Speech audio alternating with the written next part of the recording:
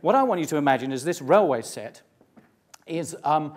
represents 4 billion years of life on Earth, obviously, starting here and with the present day over here. Now, throughout that 4 billion years, the world has changed and is constantly changing because the tectonic plates are moving, there are volcanoes, meteorite strikes, the atmosphere is changing. All the time, the environment's changing. So therefore, the change in direction represents all the different changes that have been happening on life on Earth. And the question is, how come life has stayed on the track? How come life hasn't become extinct? Why aren't we a dead planet like in Mars, right? Now, this candle here is going to be our first candidate to represent life. Okay, now this design of life, okay, if we put it on the rails, what do you think is going to happen when it gets to the corner?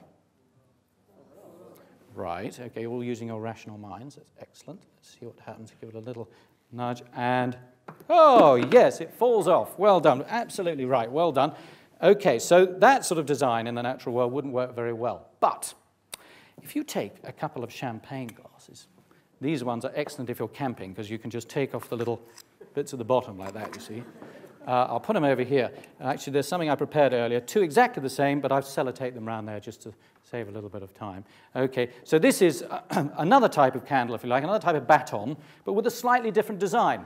You'll notice it's got flanged edges. And because its design is a little bit different, the idea is that it can stay on the tracks all the way around because it's a natural self-correcting system.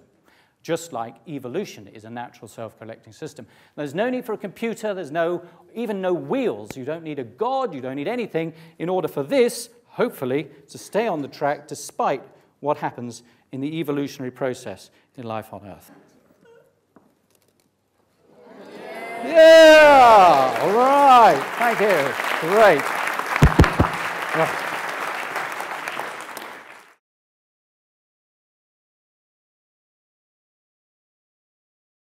I've chosen a species here, number 54, because it's got an extraordinary story.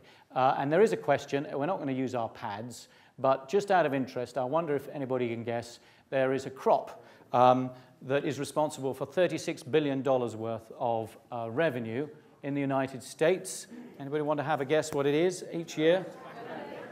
Well, there's a few right answers in there, Yes, indeed, it's cannabis. Indeed, cannabis. Which isn't bad, really. Well, maybe if it was legal, people wouldn't bother. I don't know. But cannabis is an amazing plant. I've just got to tell you about cannabis because cannabis it naturally grows in the wild, and it has a defense against being grazed by herbivores. And its defense is a certain chemical called THC. And THC makes you forget things. And therefore, when the herbivore comes back and tries to find the cannabis again, can't remember where to go. It's absolutely brilliant. So it's a really very, very clever strategy. Particularly if you think if it had a toxin that killed the herbivore, then some of those herbivores would be immune, and then they would reproduce, and then the cannabis would be in trouble. So this is really, really effective. But with humans, what's amazing is that we have a chemical in our brain called anandamide. It was only uncovered in the 1990s by some Israeli scientists. And anandamide is amazing because it creates forgetfulness in humans. And it's used particularly at traumatic moments, like, for example, childbirth. Has anybody experienced that here? Childbirth? Do you remember? A little bit, but probably not as well as you would have done because anandamide kicks in just at that moment. Otherwise, you probably wouldn't have any more children, you see. So really, really powerful stuff. And other sort of moments of great trauma, anandamide pops in the brain. You forget all about the real kind of terrible things that happened.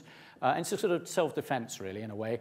But the thing is that anandamide metabolizes in 2 minutes, and then it's gone.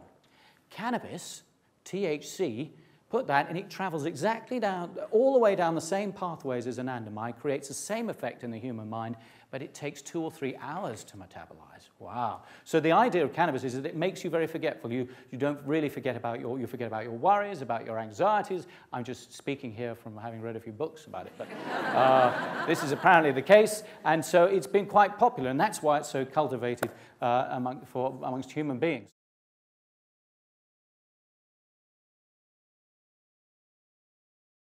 So I hope there I've given you a little flavor of where humans fit in. We've had 50 species that have evolved in the wild. I've shown you a few of them. They've all got amazing stories. And biodiversity is the key that keeps life on the rails in the non-human world. And then I've tried to share with you some of the select few species that have thrived as a result of humans, really. Okay, so 50 species after humans. And the issue there is that it's not biodiversity that we want to cultivate at all. In a way, we're destroying biodiversity by only cultivating a few species that delight us in many different ways, whether it's food or our senses or stimulate our minds. And therein, I suppose, lies the message of the book. There is a danger. And that is that the self-correcting symmetry of evolution, which is based on biodiversity, the flanges, really, on the champagne glasses, that is in danger of being replaced by just a few species, and the design of the self-correcting system could become more like one of those red candles, so that when conditions change in the environment, evolution and nature is not well equipped, not robust enough necessarily to be able to correct itself, because there isn't enough variety in the world. And a lot of people wonder, why is it important to preserve different species? Why don't we just kill everything that we don't like and just grow everything that we do like, and then life will be a lot easier? Well, actually, the reason, I think, is because biodiversity is absolutely at the heart of how we got here in the first place. And at our peril do we forget what on earth evolved. Thank you very much.